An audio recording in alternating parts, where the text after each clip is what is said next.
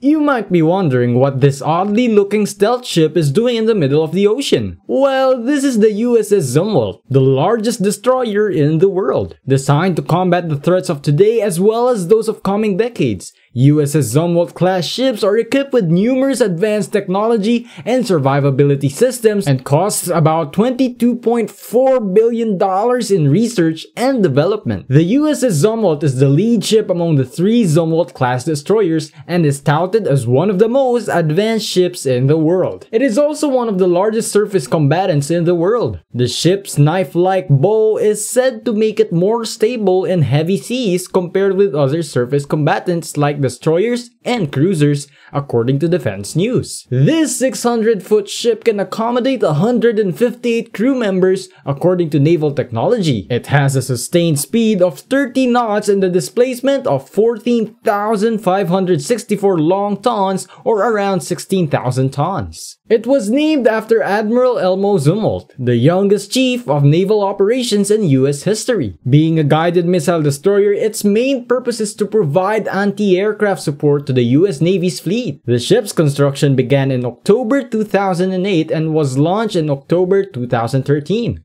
and was put into commission by the US Navy in October 2016. The overall cost for this lead ship is amounted to an astounding $4.4 billion, making it the costliest destroyer at the time. The Navy has 2 Zumwalt-class destroyers, the USS Michael Monsoor and the USS Lyndon B. Johnson. These Zumwalt-class destroyers have been so controversial that despite their cost, they failed to meet the Navy's expectations. Join us in this video as we unveil the design features of the USS Zumwalt and its controversy in the Navy and in the world. While we talk about the massive funding for the 3 Zumwalt-class destroyers, it is even surprising to note that General Dynamics, the owner of the shipyard Bath Iron Works, which built the USS Zumwalt, constructed a $40 million facility just to accommodate the building of these massive ships. Just this fact makes us wonder whether the budget can stand the expectations of the many. But before we dig into the funding, let us first take a closer look at its features. According to AeroWeb, the ship is said to be powered by Rolls-Royce MT-30 gas turbines and Rolls-Royce RR4500 turbine generators, which allow the Zumwalt to produce about 78 megawatts of power, similar to the energy generated by a nuclear-powered aircraft carrier. The ship's sensors include multifunction radar, and it has 80 advanced vertical launch cells for specific types of missiles.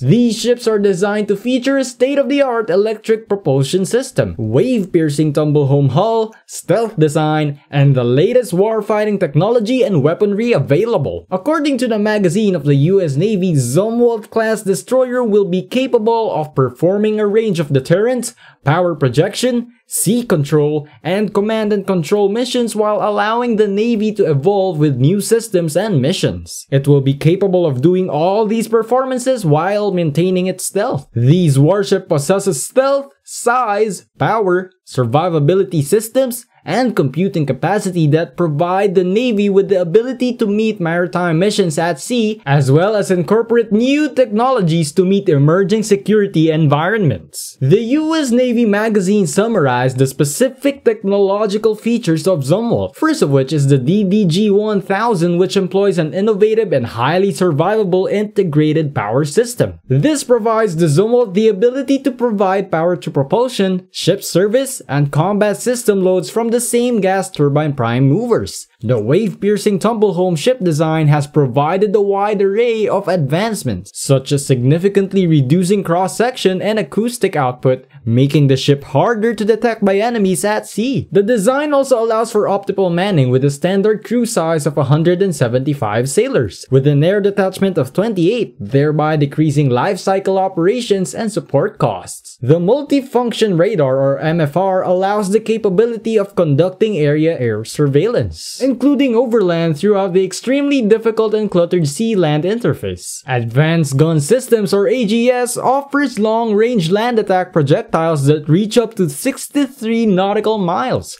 providing a threefold range improvement in naval surface fire coverage. General Dynamics Bath Iron Works, or BIW, on one hand is responsible for the design, construction, integration, testing, and delivery of the DDG-1000 class and DDG-1000 to steel deckhouse, hangar, and peripheral vertical launch system or PVLS. Looking at the design provisions, this Zumwalt promises a state-of-the-art naval asset. Yet this asset has been plagued by problems and has been considered the failed ship concept. Why? After its commissioning in 2016, the USS Zumwalt broke down in the Panama Canal. The second ship in its class, the USS Michael Monsieur, failed during sea trials the following year. Of course, just these two instances have created commotion in the Navy since these class destroyers have been funded for a soaring amount of $1 billion. To make things worse, a 2018 report from Military Watch magazine noted that the Zumwalt suffered from poorly functioning weapons, stalling engines,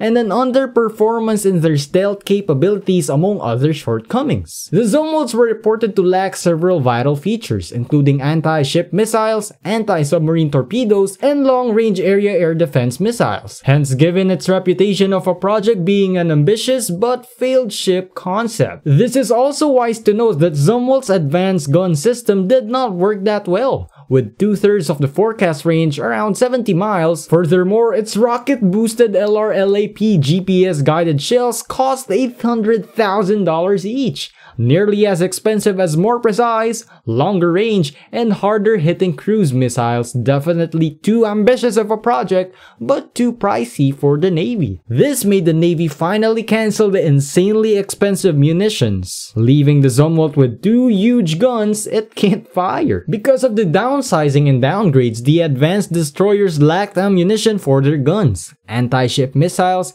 anti-submarine torpedoes, and long-range area air defense missiles. Moreover, the Zumwalt had fewer cells to pack land missiles than Arleigh-Burke destroyers 96, Ticonderoga-class cruisers 122, or Ohio-class cruise missile submarines 144, all of which were cheaper and the last of which is stealthier. Given all the failures in the overrated destroyer, the Navy was forced to give the Zumwalt another purpose, a new mission despite the additional cost of tweaking its capabilities. In 2017, the Navy announced that their class destroyer would instead specialize in surface strike, which means hunting down other ships. Sebastian Roldblin wrote that the destroyers will be modified to fire new maritime Tomahawk Block 4 subsonic anti-ship missiles and SM-6 active radar homing missiles. The latter, he added, can provide longer range air defense missiles that can go up to 150 miles, and has a secondary ground attack or naval attack capability. This surface warfare role may best leverage the Zumwalt's stealth capabilities, allowing it to range ahead of the fleet and penetrate anti-axis zones threatened by long-range anti-ship missiles. It could creep closer to enemy warships before launching its own missiles, giving adversaries little time to react. Another US Navy plan for Zumwalt is to use the hulls to build a formidable conventional deterrent that is always on patrol in the South China Sea. With 3 ships, the Navy could conceivably keep one on patrol, one working up for patrol, and one in maintenance at all times. That means the Navy could maintain a semi-permanent Zumwalt presence in the region. In this concept, Zumwalts would be used not only to threaten targets deep inside Chinese territory, but would also function as a command and control hub for unmanned system. This means that the 3 ships would be deployed in the Western Pacific, relieving each other on the station,